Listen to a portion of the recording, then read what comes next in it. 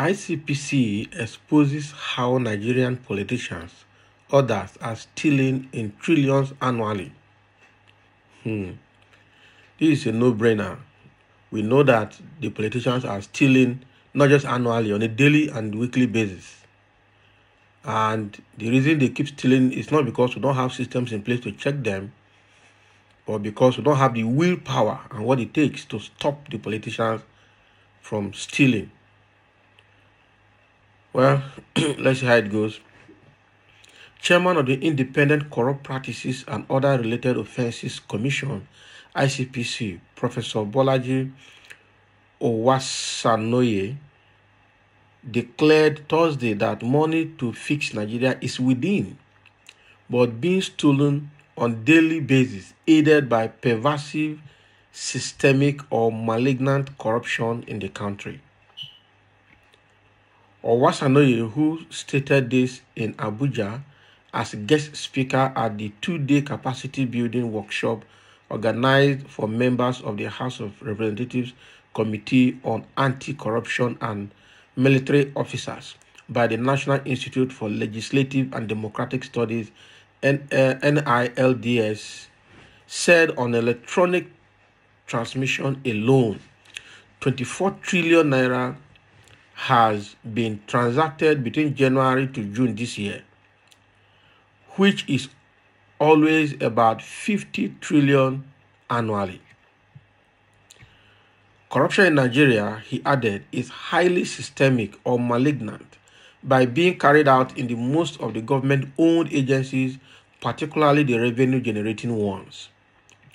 From 19 of such agencies, he disclosed ICPC intercepted 181 million naira attempted to be diverted or stolen by corrupt public officers between January and June this year, saying we are not in short supply of anti-corruption legislations, but grossly in short supply of integrity. Now, if not for lack of integrity from affected public officers, Nigeria has enough anti-corruption agencies or institutions to stem the tide of systemic corruption.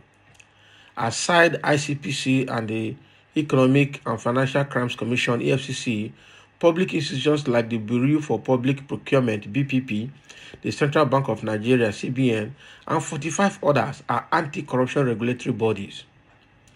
The CBN is an anti-corruption gatekeeper. The Infrastructure Concession and Regulatory Commission, ICRC, is an anti-corruption gatekeeper. I could go on, many of them like that, but if you aggregate them, you would get like about 50. Most regulatory bodies also play anti-corruption role. Virtually all professions are regulated, and every unethical practice that is carried out by these professionals is already prohibited by their rules. So we are not in short supply of anti-corruption constitutions, but we are in short supply of, what we are in short supply of is integrity. We have a generous supply of hypocrisy, and we also deceive ourselves. But despite the required legislations or laws to fight the cankerworm, lack of integrity and political will from those saddled with the running of the agencies make corruption to be so pervasive in the country. Unfortunately, since corruption erodes capacity of state or government to provide welfare for the people, is also fueling and aggravating insecurity in the land. I take that again. Unfortunately, since corruption erodes capacity of state or government to provide welfare for the people, is also fueling and aggravating insecurity in the land. If corruption is fought to stand still by all relevant agencies and public officers, it will be discovered that the money to fix Nigeria is in Nigeria and not elsewhere, because 24 trillion was spent on monitored electronic transactions alone among Nigerians within Nigerians from January to June this year, which rose to about 50 trillion yearly, he said. He further posited that corruption is an essential issue for us as a country, and so we need to have conversation around it. And according to him, Factors like weak legislative oversight by relevant committees of the National Assembly, contract variations and duplications by MDAs, tax avoidance, evasion, and undeserved waivers, etc., are the channels through which corrupt practices are carried out in Nigeria. He also blamed his colleagues in the legal profession who at times would be acting for clients against the commission, who are serving public servants involved in corrupt practices of using public funds for execution of projects through companies they have interest in. As according to him, it is illegal for such clients to be involved in such businesses at that time, and also ethically wrong for them to award such contracts to companies where they have interest, adding that such ethical breaches ought to be dealt with properly. In his remarks, Chairman of the House Committee on Corruption, Honorable Shehu Garuba, said corruption usually denies a nation of the needed development and making good plans for the future, adding that fighting the menace cannot be effective without collaboration. The Chief of Defense Staff, General Lucky Irabo, represented by Major General A.A. Adesope, said there is a serious link between corruption, insecurity, and instability. He said the theme for the workshop, Corruption, a Threat to Security in Nigeria, was very apt at this time, that the country, and in particular the military and other security agencies, are taking the fight to those perpetrating various crimes and criminalities across the country. Are they really taking the fight to the people perpetrating various crimes?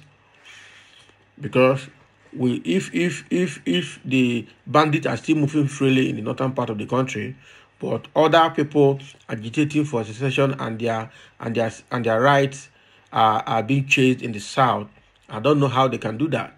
If the bandits can abduct people from northern Nigeria, hold them, and demand ransom from government itself, and government sometimes will pay and then or go to negotiate with them to pay them, rather than using the military force to see how they can help secure and stop that activity. And I tell you now that the military is taking a fight to them. When the bandits actually took the fight into NDA and took some army officers, and they've killed a lot of army officers in the country. It's okay. Corruption engenders insecurity and instability in the country and must be fought by all and sundry, he said. Now, in his own remarks, the Director General of NILDS, Professor Abubakar Sulaiman, said the workshop was organized for members of the House Committee on Anti-Corruption and military officers as a way of bringing to the front burner the need for required collaboration in the war against corruption by all relevant stakeholders. So they organize this kind of workshop for people who are saddled with responsibility of stemming corruption, and it's been identified that corruption is systemic in Nigeria, and that is why it's difficult to handle. And some of the people who are also saddled with responsibility of checking corruption are also aiding it and abating it. So how can we fight such a fight when the person that is saddled with responsibility to solve a problem is also in a way aiding the problem?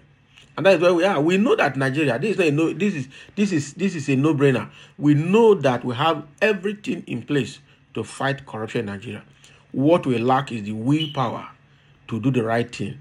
And the reason we lack that willpower is because a lot of people are involved in the corruption. So they can't fight what they are involved with because they will automatically be fighting themselves.